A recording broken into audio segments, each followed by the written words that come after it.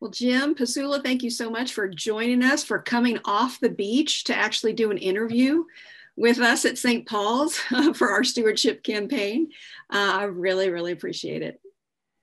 The first question I have is, what has fed you spiritually at St. Paul's, especially during this time of social distancing?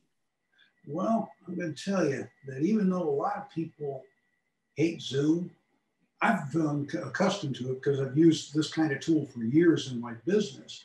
And I'd say the Zoom services have really helped me a great deal. And both here, when we returned from the islands, but especially when we were down in St. Croix, and I was able to dial in. Granted, it was at noon, it was close to noon for most of the time that the services were being done at 9 o'clock back in Colorado. But it really helped me feel like I was part of the community because I could look out there and I could look on the board and see that, so-and-so's here and so-and-so's here. Yeah, I know them. And look for, is so-and-so here.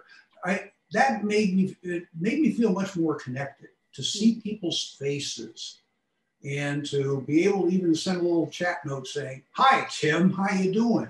or something like that.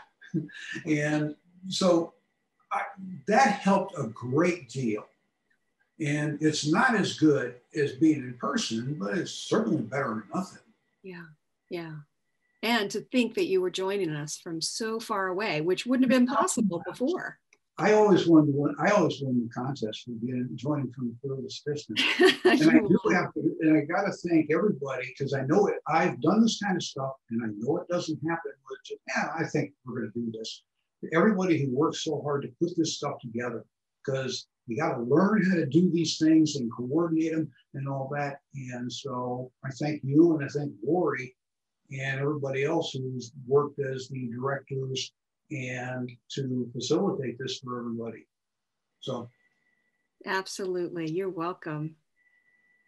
What has caused you to make St. Paul's your spiritual home? Well,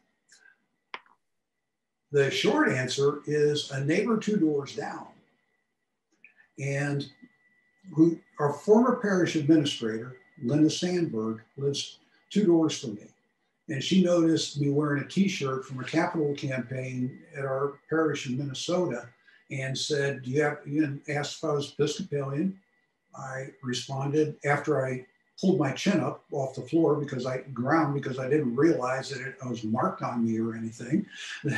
She noticed my t-shirt that yes. And she suggested that I check out St. Paul's. I did. And after an appropriate period of wandering around to the other churches in the area, determined St. Paul's was a good fit for me. It had people like me, and it had people that were different from me. And I liked the fact that I wasn't the oldest person there. And I liked the fact that I wasn't the youngest person there either. So it was a good fit. There are always parishes that are kind of out there, as a friend said once, and I realized that St. Paul's is that parish in Fort Collins, and that I'm probably a better fit for the parish that's out there. That's a good fit, yeah. Out there in a good way. What is your favorite memory of your life in the community at St. Paul's? I have not just one, I have 3.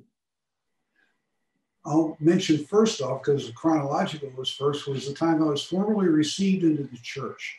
And I didn't realize there was such a process, but I found out there was.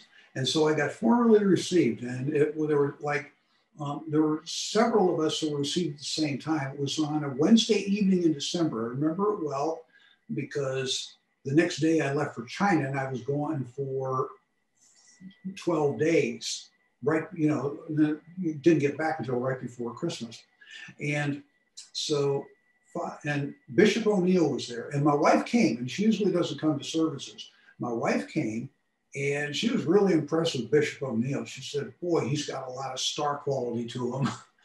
And I thought it was great, and I thought it was great the way the entire congregation, the church, this is the old St. Paul's on Elizabeth Street, it was filled on a Wednesday night for people just to receive us. And now the bishop was there, and we know he's the big draw. But I thought it was pretty cool that everybody so that was good. And my sponsor gave me a small book of common prayer, carry with me. And my sponsor was Dick Woolley, and he was a wonderful person. He passed away about 3 years ago, and just a wonderful guy. And he was, like I said, he was my sponsor.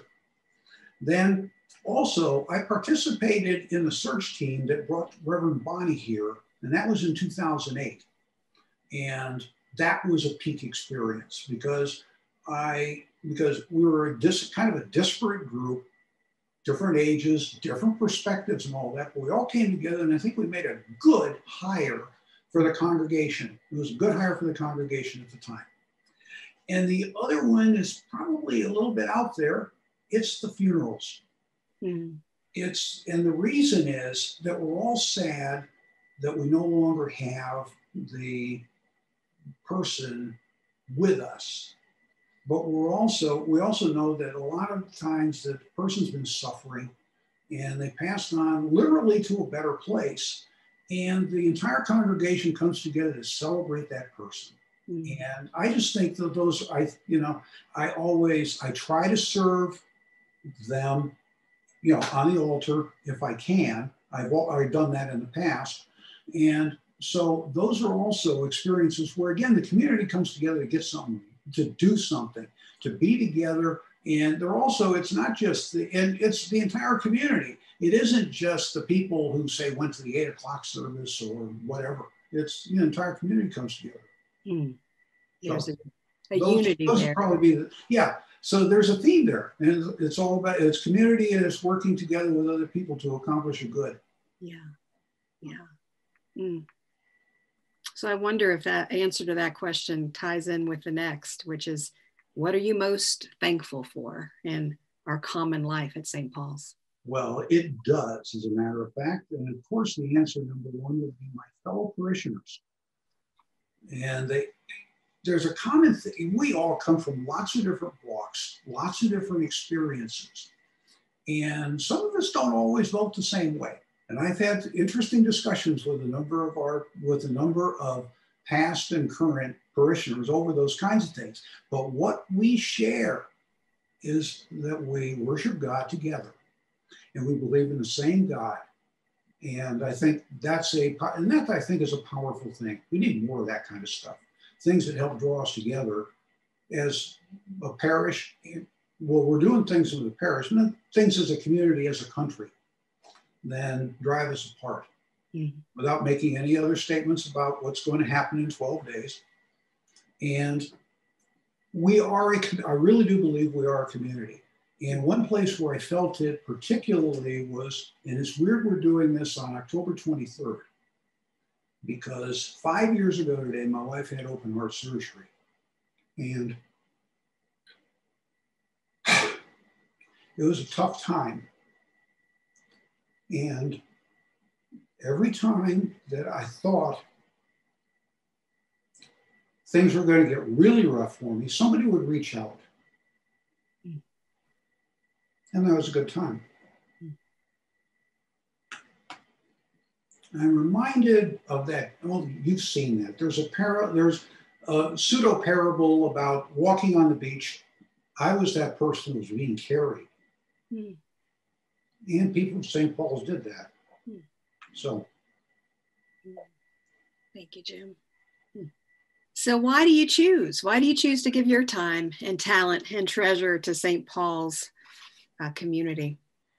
Well, going back to Luke, what is it that said? To whom much is given, much is expected. Something like that. I forget the exact words. You could probably quote it back to me verbatim. But I know it's in Luke, and that's the sentiment. And I am fortunate.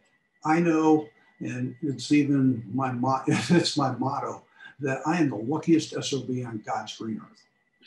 And so I have been able, and I know that I've had particular talents and resources that have benefited me a great deal in my career, and that have provided a comfortable living for Brenda and me, and enable us to educate our daughter and do all those kinds of things.